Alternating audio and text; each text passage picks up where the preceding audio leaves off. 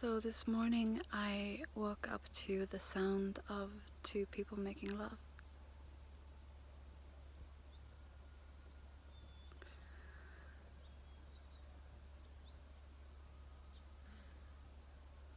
And it wasn't the kind of sound where you're like, oh my god, I wish I'd rather not have heard this. It wasn't the kind of sound where it sounds like two people kind of masturbating inside each other or wanting to use each other for release of stress or tension or trying to get to something or get something from each other. But it was really the sound of two people in complete union, two people moving together as one, two breaths but one experience. And it was the sound of two people in complete surrender to the moment, in complete openness. And it sounded like there was a powerful dynamic there, that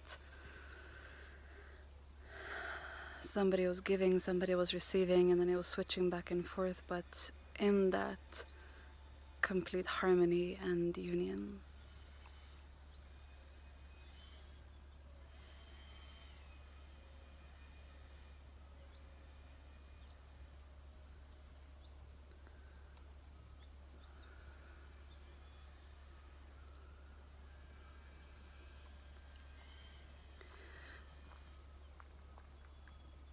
And I thought about how this is such a beautiful metaphor for life, that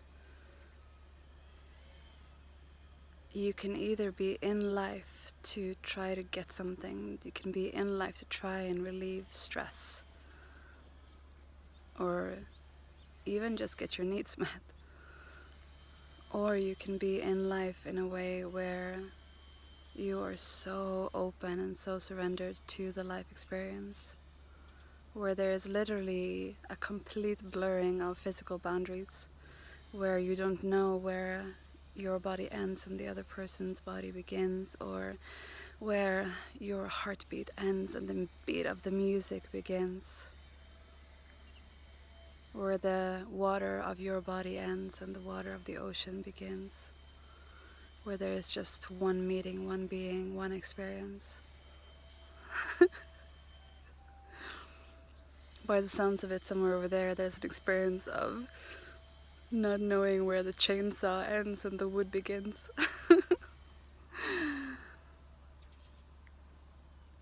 And then there is silence. Again, through all the noise, there is always the silence underlying everything.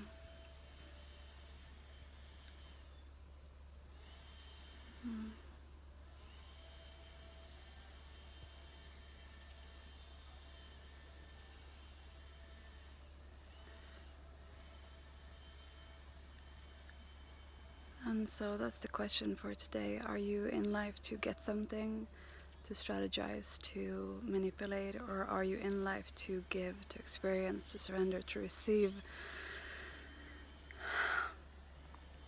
And in essence, this comes down to a practice, you could call it, or a way of being in every moment. Of in this moment, do you feel tension in your body? Is your breath kind of suppressed and shallow? Is there tightness around your heart? Is there a feeling of a subtle or not so subtle holding back or waiting for something or somebody or for yourself to be in a certain way before you can open? Or are you actually opening and receiving the moment? And so in this moment, if you are experiencing tension in your system,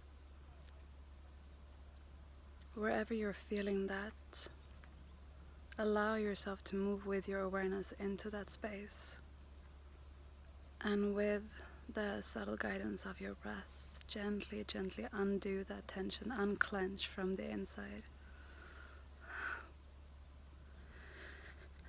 It's a relaxing open, breathing your way into expansion, and with every breath out, very easy, subtle, gentle letting go.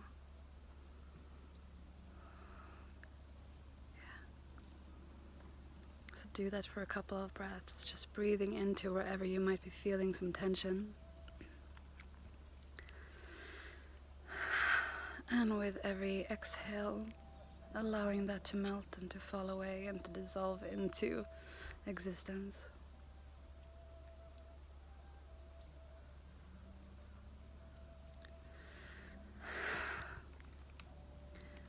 And when you're doing this, you might be feeling a melting, you might be feeling a letting go happening in your system, or you might breathe into this and the tension just stays there. And so this brings us to the next layer, which is noticing that even contraction arises within openness, within the openness of existence itself.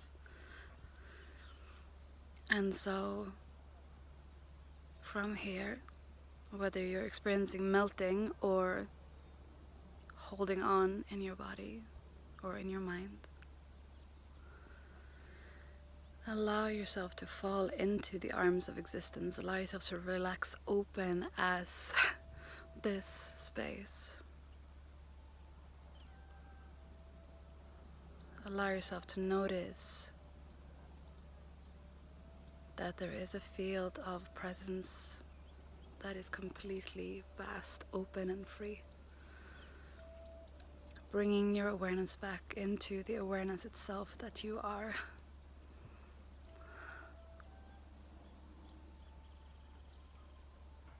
And this awareness, in my experience, this awareness is completely loving.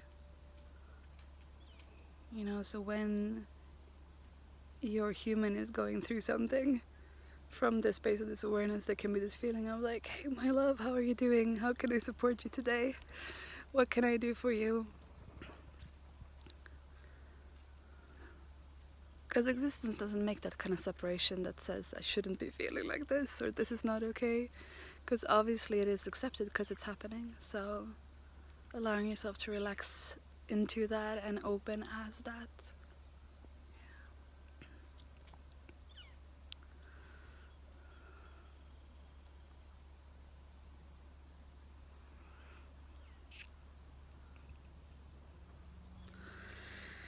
Okay, my love, I'll leave you with this today. The lovemaking with existence and with life. Through the breath, through every cell, breathing with the air around you, breathing with the life energy, breathing with the quantum fields.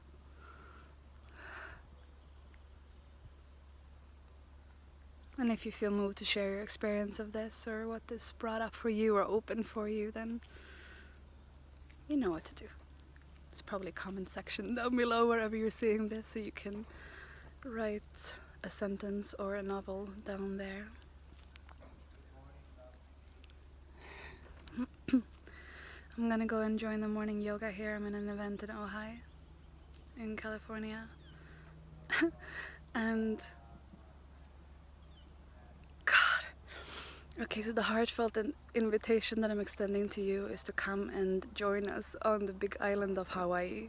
End of November, beginning of December, November 29th until December 6th. 8 days of multidimensional bliss and embodied ecstasy in paradise. We have desert dwellers, liquid bloom, shaman stream, porangi, sky love, Trevor Moon tribe, Kaminanda, myself, Jeff Kardakis, Ryan D. Brown. And this is 8 days of a complete redesigning of your life. What people always describe, and I might put some testimonials and experiences from people down below, because I can say, you know, this is awesome, this is going to change your life, and it will. But the cool thing is when the participants actually say this, and this is what people say all the time, is that this has completely transformed their lives. And after the experience of the Ecstatic Awakening Retreat, which basically is a retreat where this openness, this orgasmic experience of life, not necessarily in a sexual way, but just that experience of when there is literally no separation between you and infinity.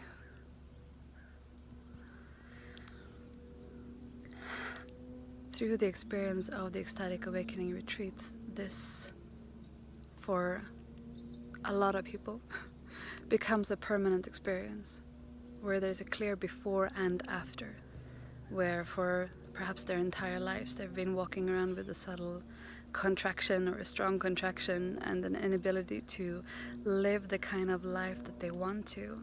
And then they come to the retreat, and the shifts that they experience lead them into a life of literally everything they've been desiring always.